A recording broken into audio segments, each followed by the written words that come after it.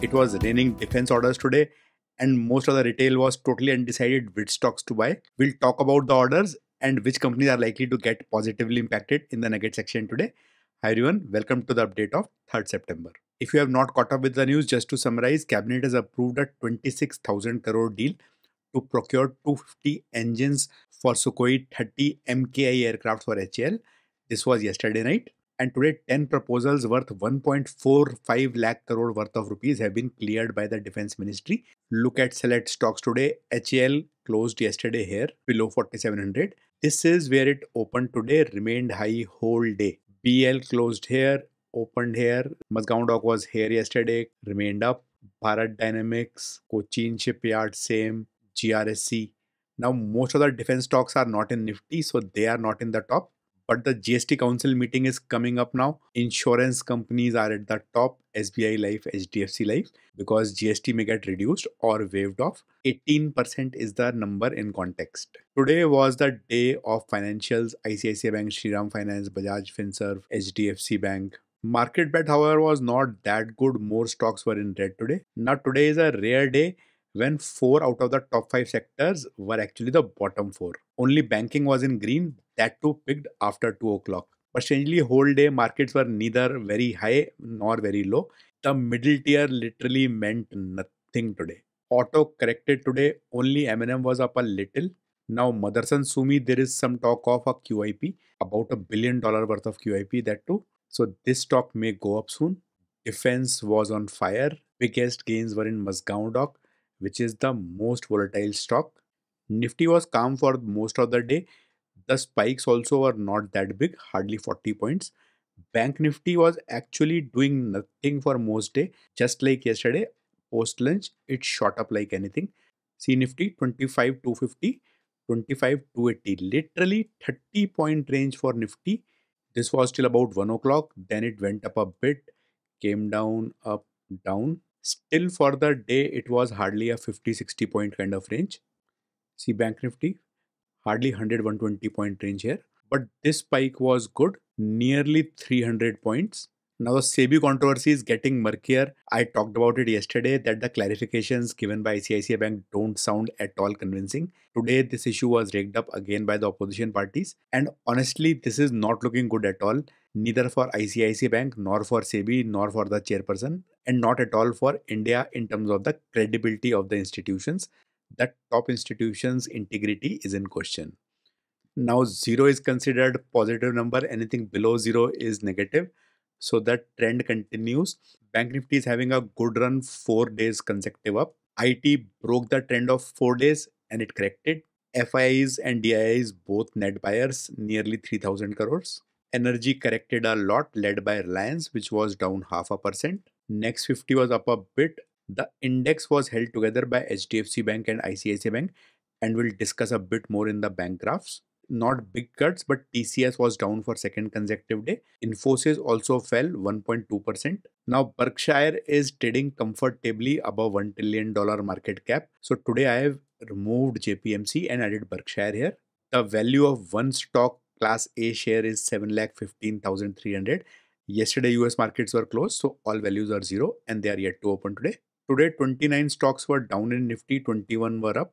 ICICI and HDFC Bank were the top gainers, followed by SBI Life, Bajaj Finserv, Titan. Yesterday we saw ICICI Bank and HDFC Bank in the fear zone. They are out just after today's minor gains. Reliance, I said yesterday also, it is playing a seesaw, one day up, one day down. It was down today, followed by Infosys, Bharti Airtel, Bajaj Finance. The mid caps were slightly better today, 23 down, 27 up. The best performer was HAL, followed by SBI Cards, Bajaj Holdings, Power Finance, REC, Geo Financial. Laggards were Adani Green, Jindal Steel, Marico, Adani Power, Info Edge, Trent. This green star in ITC means a 52-week high. Reliance was down whole day, TCS went up, then came down. HDFC Bank shot up towards the end. ICICI Bank, same graph, went up. Airtel was coming down whole day, Infosys down. Nifty was being balanced very well, and overall it did not go anywhere. The super trend continues. Now while ICICI, SBI and HDFC went up, it was not same for all banks. Bank of Baroda corrected, PNB corrected, IndusInd also corrected towards the later part of the day. In NBFCs, Bajaj Finance came down, then went up. PFC came down, then went up. IRFC came down, then went up. There are some changes to the RSI levels also. These are all beta versions. I'm using 35 and 65 as a custom zone for RSI 14. HDFC is comfortably in the RSI zone. ICICI is getting into the overbought zone, however. If you look at Bank Nifty itself, then that is in the zone but moving towards overbought territory. Let's quickly check some of the defense stocks. HAL comfortably in the range. BL also. Mazgaon Dock is towards oversold territory. Cochin Shipyard is actually oversold. GRSE is just recovering from oversold territory. Now we have metals as well. Let's check Hindustan Zinc. Oversold. Tata Steel is in the zone. JSW Steel is in the zone. Vedanta getting towards overbought. Software, no major cracks. However, the sector was down today.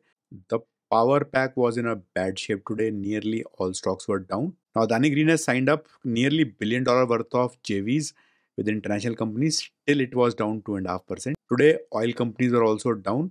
I have mentioned this reason earlier also. When oil prices go down significantly, some of these players actually come under margin pressure because most of them work on a percentage number, and on a low price the percentage gets a lesser absolute amount.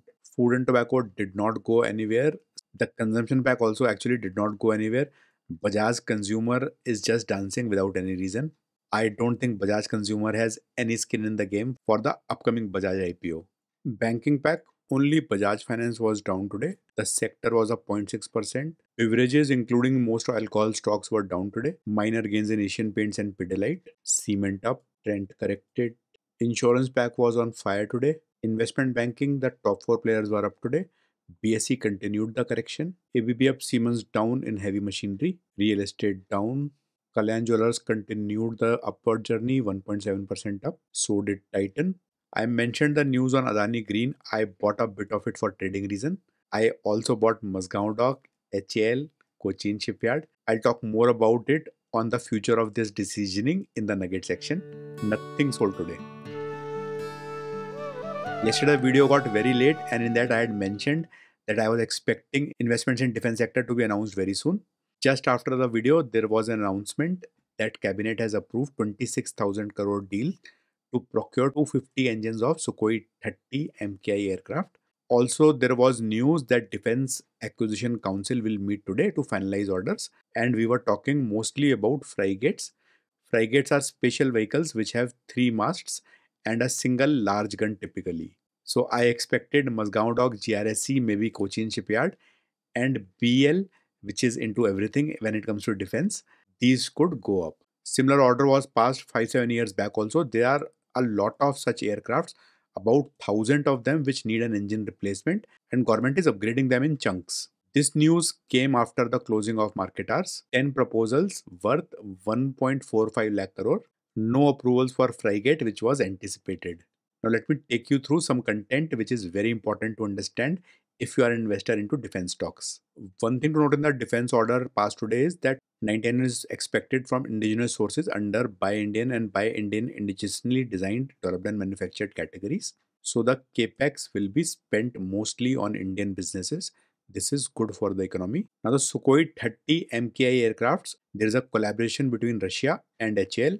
The MKI have been in the fleet for nearly 25 years now. Now there is a lot of information in this wiki page. For example, the Astra, not Astra, Astra Mk1. This missile is designed by DRDO. The manufacturer is BDL or Bharat Dynamics Limited. So if you look at Sudarshan, the laser guided bomb, the designer is again DRDO, but manufacturer is BEL. There's a program running called Super Sukhoi to upgrade IAF's Sukhoi 30 MKI fleet. Look here, a total of 950 engines are required. 240 have been approved today. The delivery for these engines will continue from 1 year of signing, 8 years to deliver. This is the problem I have with defense stocks. I don't expect any EPS to increase besides the advances that government may give to HL one time. To my knowledge, none of the Tejas aircrafts, 80 of them ordered by the government, have been delivered till now, not even a single one by HL. Now coming to shipping, Cochin Shipyard is mostly into shipbuilding, marine engineering, ship repair facilities. In shipbuilding also it is about tankers, product carriers, bulk carriers, passenger vehicles. high bollard pull tugs, and air defense ships. GRSE, if you look, they are into frigates, which I was talking about earlier, missile corvettes, anti-submarine, fleet replenishment, landing ship tank.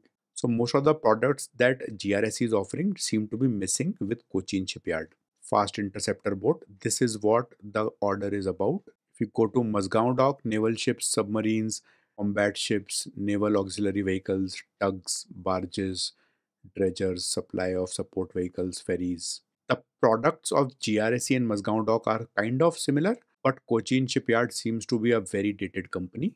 I was analyzing the data of frigates for the decision that I had to take today. The frigates which are currently in commission today in India, there is a Shivalik class. All ships have been built by Mazgaon Dock. They were commissioned in 2010, 11, and 12. So it's been 12, 13 years since the last frigate was inducted in the Indian Navy. The next is the Talwar class, inducted in 2003 and 4. These are Russian. The third category is Brahmaputra class. All three of them were built by GRSE. The year is 2000, 2004, 2005. So the most recent ones were done by Mazgaon Dock. The oldest one were done by GRSE. The middle one were Russians. Nothing from Cochin Shipyard in frigates. Now I went to Shivalik, which is the latest one. Here also, if you see, BL is supplying the electronics and sensors. Now if you see, the ship carries two HL Dhruv or Sea King MK helicopters. So if this ship is manufactured, then there will be demand for HL's helicopters also. Now, these examples are to tell you that by studying this information, we can figure out which companies are likely to get the orders. So what seems likely is Mazgaon Dock, BL, HAL, BDL, GRSE. These companies are likely to get benefited a lot from these orders. But besides the one-time advance which they will get from the orders, the delivery will take time. GRSE also is slightly dated. Most of the new stuff seems to be happening around Mazgaon Dock. And that company was upmost. I bought a little in Mazgaon Dock today. Did not buy anything GRSE because GRSE I have always found very expensive. I have to take a call on BL. Cochin Shipyard, I'll probably have to dump out looking at more details of the stock today. Doesn't seem like a modern company at all to me. Hope this information was useful also. Treat it only for educational purpose. Take your own decisions. Thanks for watching and I'll see you tomorrow.